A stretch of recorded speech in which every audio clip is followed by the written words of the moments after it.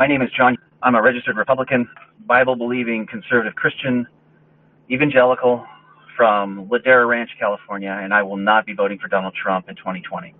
When I think of a president, I want a president who has a macroeconomic vision. It doesn't have to be, honestly, it doesn't even have to be a conservative, economic notion. It just has to have something that makes sense. It has to have some sort of concept. Tariffs,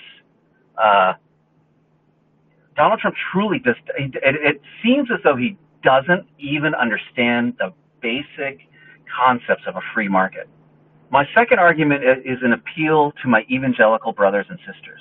When the Lord Jesus Christ taught that woe to those who cast stumbling blocks in front of the children of God, it is better for them that a millstone be wrapped around their neck and they be thrown into the sea than to lead the children astray.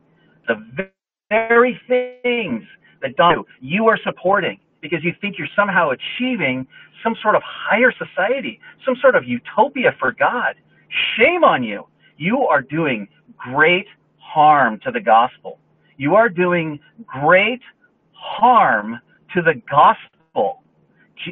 Every Trump supporter I know says that despite his personal failings in every category I just listed, they think somehow his presidency is going to advance some higher end.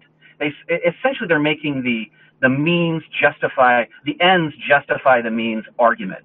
That is, if you read the Sermon on the Mount, the means, the manner in which we live is the ends.